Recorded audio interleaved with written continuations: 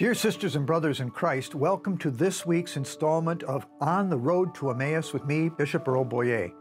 We are now 8 weeks into our year-long pilgrimage through the Holy Mass as we draw more deeply into the awesome reality of the Holy Eucharist.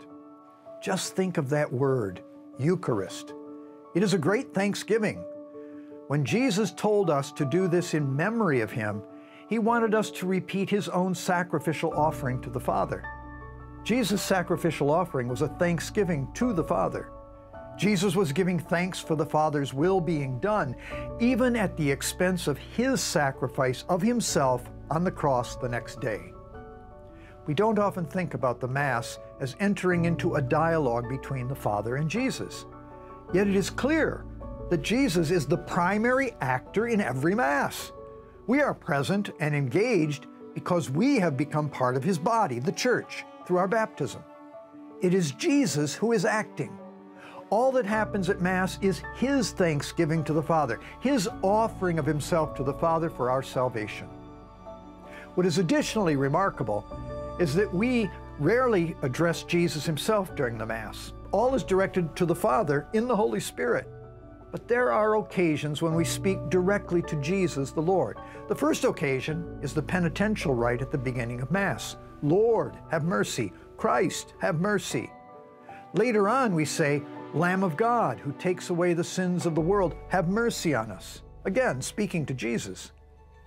Notice that both of these cases involve us seeking the mercy of Jesus. Why Jesus? Obviously, the mercy of God has already been gained for us through the Lord's suffering and death. Jesus is the place of God's mercy for us. Thus, as we enter into this great Mass of thanksgiving and as we prepare for the reception of His body and blood, we proclaim that we desire that mercy which is found in Jesus. We are declaring that we are fully aware of our need for that mercy, that we recognize that our sinfulness is the very reason for the mercy of God which was gained for us in Christ. The priest at Mass also says a few prayers directly to Jesus, such as just before the exchange of peace, when he asks Jesus not to look at our sins, but our faith. He also prays to Jesus quietly as he prepares for communion, when he asks to be freed of his sins and be kept faithful to Christ's commandments.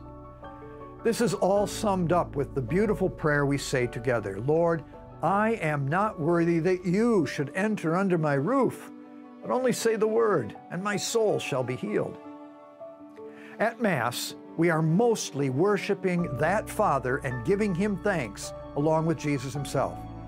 But there are these times when we turn to the Lord Jesus Himself as we seek to be made worthy to be in the presence of our God and Father. And so, to this week's challenge, here it is. Sit down with the text of the Eucharistic Prayer III this coming week and spend 15 minutes praying with these words of the Mass. I'll be back next week as we continue our journey on the road to Emmaus. Until then, God bless you all.